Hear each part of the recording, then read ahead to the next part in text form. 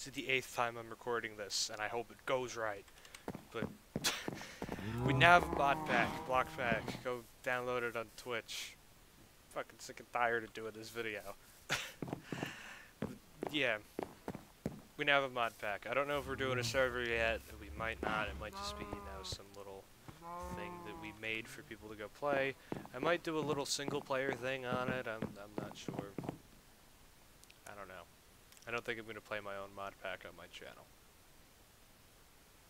I would, but I'm not good at mods. But me and Sean are going to play through it on our own time. I don't know if Sean would be interested in playing through it with me. Let me check. I would be playing the mod pack, but currently it's still under review because I went to go load it and there's an issue with two mods conflicting with each other. So I'm updating it and it's under review.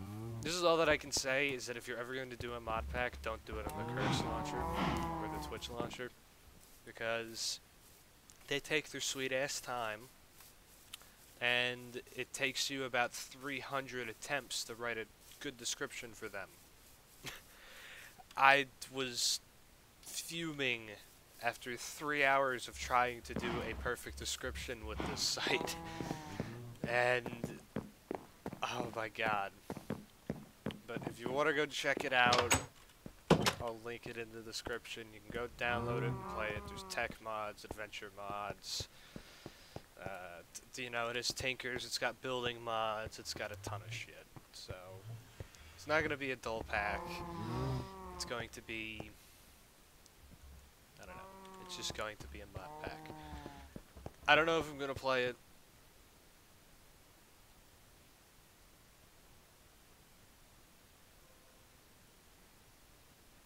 The hell is this other computer doing?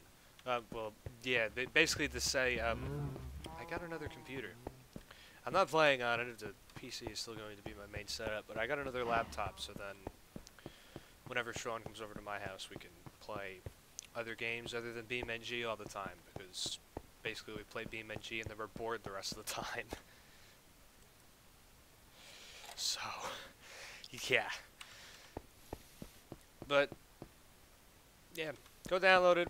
I don't know if Sean's going to be open to doing a playthrough or not. I'm probably going to end up doing a survival playthrough on my own. I don't know yet. I got to get it uploaded, and I got to see how it's going to run on that other computer.